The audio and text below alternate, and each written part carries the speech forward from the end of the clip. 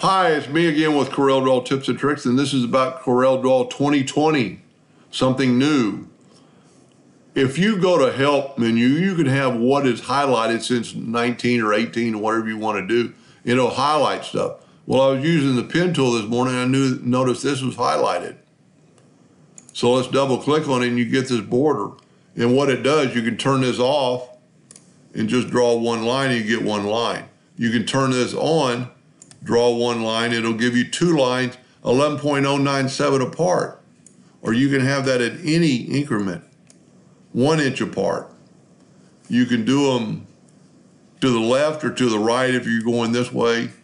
You can also set this on 25. Let's draw 25 lines, 1 inch apart.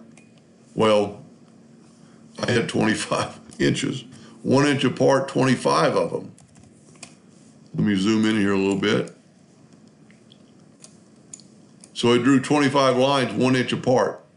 There's actually a measurement right here. You can measure while you're in here, and it'll set at 11.97 or 11.098.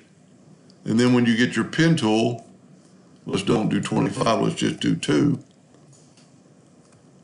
And it drew two lines 11.98 apart. So these would fit inside of there if we take them. Well, that's weird. No, it set them apart. So it's the same distance as this to this. So if we take these, let's group these two together, Control G, rotate them to 90 degrees. These two lines are equal to those two lines in distance apart. So you could do anything.